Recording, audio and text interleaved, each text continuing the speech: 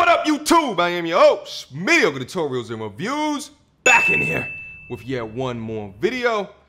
All right, guys, countering the conspiracy to destroy black boys. This is by Dr. Jawanza Kunjufu.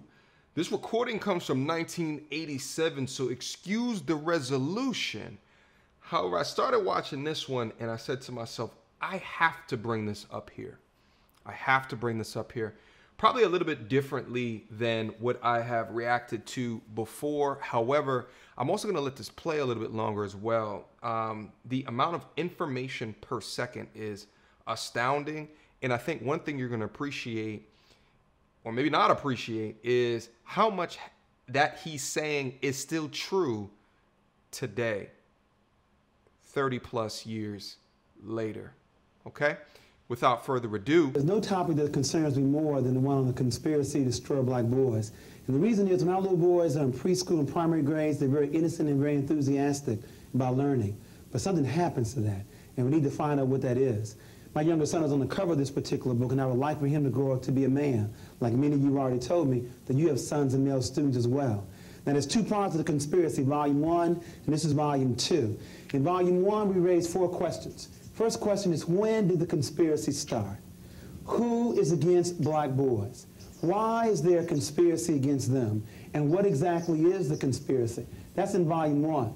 In Volume 2, we look at the relationships between mothers and their sons. That must be studied. We also must look at female teachers and black male students. That must also be studied. We must look at some case studies. In other words, many of us are doing a very good job developing black boys to be men. What is it that some of us are doing that others are not doing? And then last but not least, a program called the Rites of Passage into Manhood. See, it used to be we knew when black boys became men. But now many of us don't know when we're men. It's how much reefer we smoke, how much wine we drink, how many babies we make. Until black men spell it out to black boys what it means to be a man, this conspiracy will continue. But let's go back to Volume 1. When did it start? And as we begin to look at that, I want to also share with you why we call it a conspiracy to destroy black boys. You see, contrary to belief at birth, there are more black boys born in the world than there are girls. It's close, but it's 1.03 black boys born in the world to 1.0 black girls. Yeah. Hear me clearly. At birth, black boys outnumber black girls 1.03 to 1.0. A brief 18 years later, it is now 1.0 available, and that's a key word, available black men, to 1.8 available black women. Almost 2 adult women for every 1 adult man. Now, the only question that should be going through your minds right now is what happened. We keep raising the wrong question. We keep asking, why do black men hang on corners? Why do black men lack direction? When you ask this question, you answer the question 18 to 30 years too late. It is not a conspiracy to destroy black men. It's a conspiracy to destroy black boys. If you destroy him as a boy, he'll never become a man. I'm not going to look around the room and tell you know where are they. If they are not available to black women, where are they? Call the roll. In jail, there are 329,000 brothers in prison right now. 1 of every 4 brothers will go to prison. Where else? Or death. There's numerous ways that we die. There's homicide, suicide, drugs, war, high blood pressure, and the leading killer among black men, lung cancer. Our love for cigarettes, especially cool. Smoke them all day long, die the exact same way. Cool. Where else? It's crazy to think that cigarettes back in 1987 was that impactful. That's about the only thing that I've watched during this that still is not true today. But if you look at those numbers, the ratios between men and women, that's relatively the same as today in 2020, which is incredible. So even when we had researchers back in the day, 30 some odd years ago, 30 plus years ago, even though they've identified kind of what are the symptoms and what are the issues and what are the causes, there still has been not enough done to curb the numbers that we see. Let's keep going. We have prison, death. What else to make us unavailable to black women? Yes, homosexuality. As you said earlier, 1 of every 9 men in this country are homosexual. Where else? Yes. Hospitalized, institutionalized. Okay, so institutionalization, and there's not only in terms of hospitals, but also mental institutions, and of course, when they get released, many times being homeless. There's still one other large popular area. Themby? They marry white women. Okay, interracial marriages. Now I want to pause there for a moment, because you would think if anybody is going to marry outside the race, it would be black Black women. women. You got 2 black women for every 1 black man. But as Fleming pointed out, it's exactly the opposite. There are 164,000 interracial marriages, of which 116,000 are brothers. That means 48,000 sisters. It's almost a 2-to-1 ratio of black men to black women marrying outside the race. But remember, as you said in the earlier workshop, if the definition of beauty is light skin, long hair, and blue eyes, why stop with Renee, the light-skinned sister? Why not get you the real thing? There's some serious problems here. And then black men tell me, I can't find a black woman to understand me. You mean out of 20 million black women, you can't find one to understand you? You don't need a white woman, you need a psychiatrist. But that's another workshop on relationships. But I just wanted to share with you, we got some very serious problems. But to tease this audience, black women are tired of being by themselves. And in the earlier issue of Essence magazine, the article said, guess who's coming to dinner now? Black women are tired of being by themselves. In other words, brothers, you can't have it both ways. You can't have 2 black women to choose from and still marry a white woman. You can't have it both ways. Black women are tired of being by themselves. Now, that's with regards to the stats, why we wrote the book, because we saw the shortage of black men. But what we want to begin to find out is, when did it start? You see, it's called the 4th grade syndrome. Studies show that black boys may be the best students in the country up until the 4th grade. So we wanted to find out what your son, a male student, was doing at the beginning of the 3rd grade, then at the end of the 7th grade, and then measure the progress. Let me give you 3 examples. We had a little boy 5 years ago on the Alva reading test score at the 98th percentile in the country. In other words, a walking genius. That means only 2% male, female, white, or black had a higher score than he at the beginning of the 3rd grade. At the end of 7th grade, the same boy now drops down to the 35th percentile. Engineer potential here, pimp or pusher now, scores should have improved 5 years, instead they only improved 1.3. 2 more examples. We had a little boy at the 92nd percentile. He dropped down to the 24th percentile, and his scores only improved 2.1. But let me give you the average example. We had a little boy at the 63rd percentile. He dropped down to the 4th percentile, and his score didn't improve a year, a month, a week, not even a day. There are 3 critical stages in black boys' development: infancy to 9, 9 to 13, and 13 to 18. You see, it's easy to see the negative behavior here when he's already dropped out, laid up on some street corner lacking direction. It's more difficult to see it around 9 years of age, when they begin to sit further in the back of the class, when they begin to ask less questions, when their ball becomes more important than their book, when they begin to cheat on their tests. We appeal to you to turn your sons and male students on early. Teach them how to read early. Teach them the beauty of being black and believing in God early. But many of us have waited, and we waited almost too late to develop black boys to be men. You know what I'm getting at. America spends $2,300 on Head Start. They spend $38,000 on prison. If Reagan wanted to balance the budget, I can show you save about $36,000 per person. It's much easier to educate than it is to incarcerate. Now you raise the questions. How long do you stay in Head Start? Year? 2 years at the most? How long do you stay in prison? The rest of your life? Question number 1. Question number 2, does Head Start work? A 19-year study documents that Head Start works, but in prison, 85% of the inmates who get released go right back in. Yeah. But as Jesse Jackson says, we have 2 choices. We can either send me to Penn State or State Penn. Oh, shout out to Biggie. Oh, that's where Biggie must have gotten it from. Shout out to Penn State. We are. Anyway, just real quick comment. This is incredible knowledge. Like I said, the rate of incredible knowledge, important information is very rapid. So hopefully you guys are keeping up. Here's one thing that I would say. Here's where my data mind goes when I see something like that.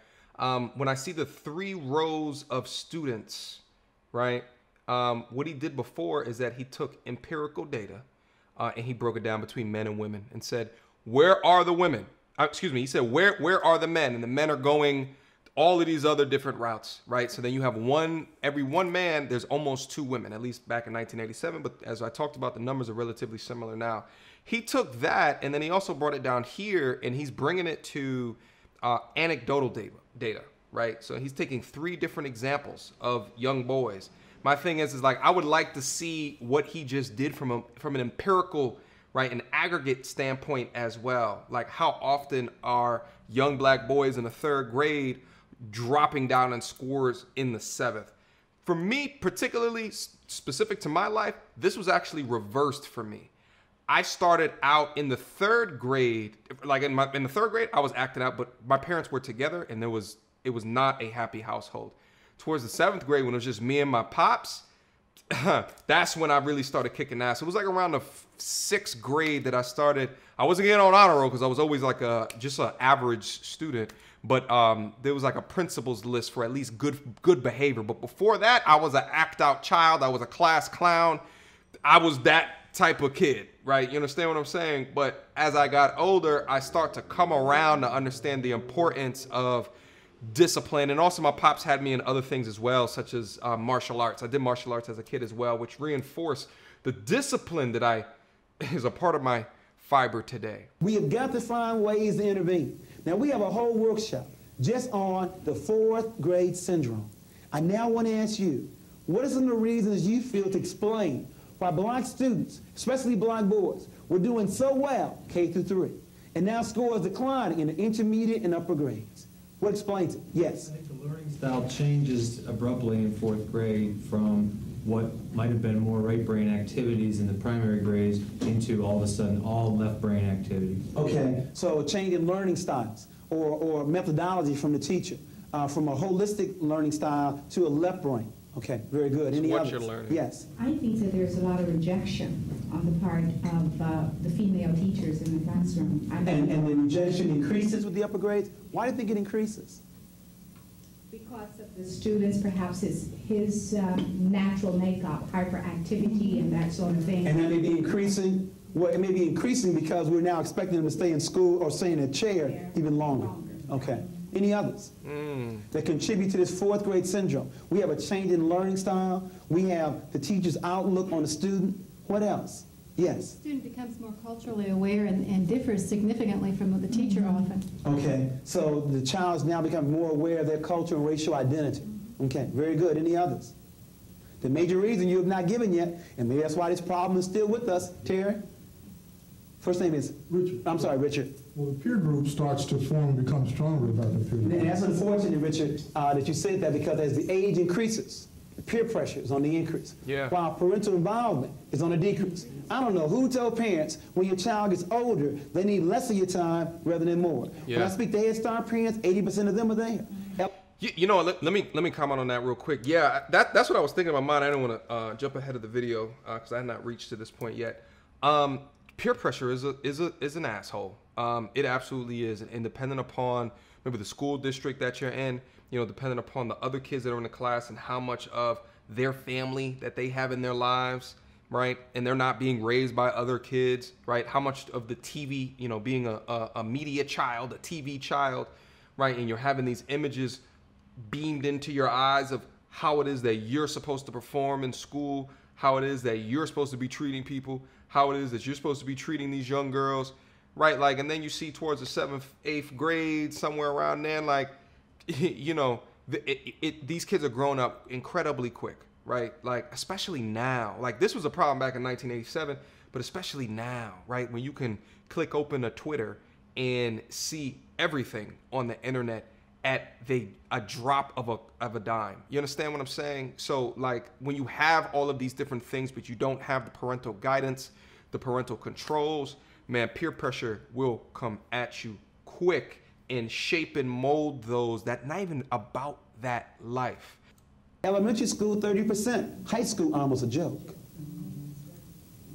We have to work on that. That's another workshop, too, on parenting all the way through. Not just in those quote-unquote tender years. But the major reason, it's not on the board yet. Still looking for it. Yes, Gwen?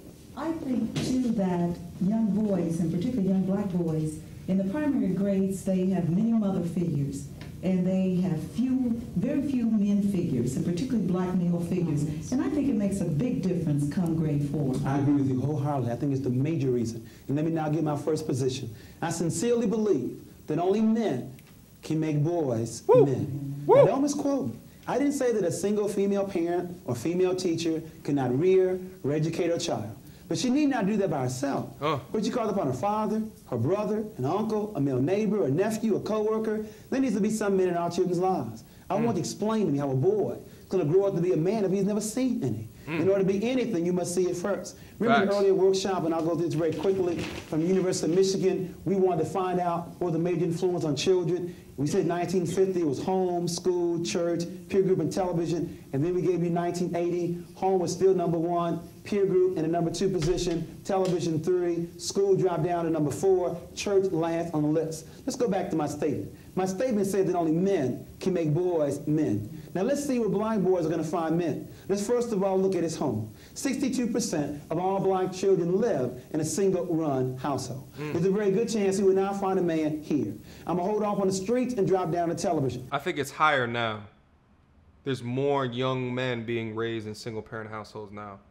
Can you name me 5 positive adult black men on television outside the news? And you can't name Cosby because his show just started. Name me 5. Outside the news? No. Outside the news. Jefferson. And you better not say George Jefferson. There's very few black male role models on television. Now let's drop down to the schools.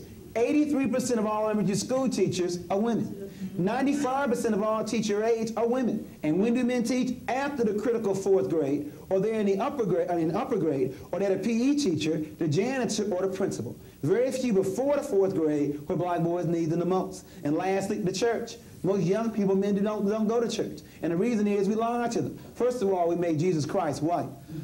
The man surely was not white. And we have a book called What Color Was Jesus to explain that. He had hair the texture of wool and feet the color of bronze. Right. But secondly, the Lord's Prayer says on earth as it is in heaven.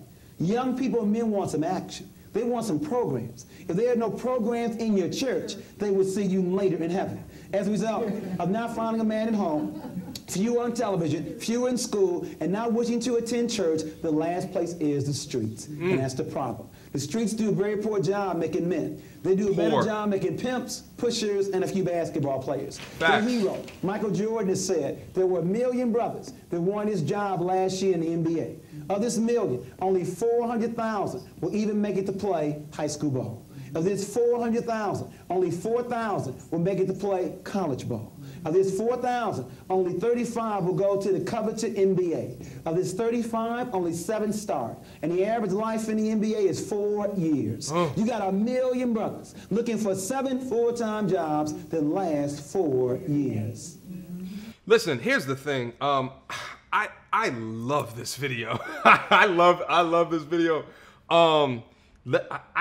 Look, guys, you let me know down in the description box down below. We are 12 minutes into this video. This is an hour-long video. If you guys want me to keep on reviewing the video, continue to give me my thoughts, I'll leave a link down in the description so you can go and you can watch the whole video for yourself, as well as to gain some of the knowledge. Now, I have not gone into the video, so I can't talk to the validity of what he says into the future, but this is what I love, because you're taking numbers. If you could take a young boy and show him the numbers of the potential of you getting into this dream of NBA or any sport, or like anything that is pushed to you in your eyes that you told that you should be successful with, but you're not hit with the reality of how many people are actually successful within it, your likelihood is extremely low. Meanwhile, you can follow another path in life where your likelihood of success in building wealth, generational wealth, is extremely high. Extremely high. And the fact of the matter is, the work that it takes to be in the NBA is a lot more than the work that it takes to be in a corporate America. It's a lot more work. You understand what I'm saying? It's a lot more work. Woo! Sheesh. This is information jam-packed. Dr. Jawanza Kunjufu. I gotta Google you, my G, my scholar. I gotta Google you. I gotta see where you're at. I know your son's on the cover of that book. I gotta see where he's at. I gotta do more research. I feel terrible. I've never heard of this man. This is why my Instagram was set up. Guys, keep on sending me dope clips. All right, dope information. I appreciate it. All right, let's continue to unravel this. All right, until next time, you two.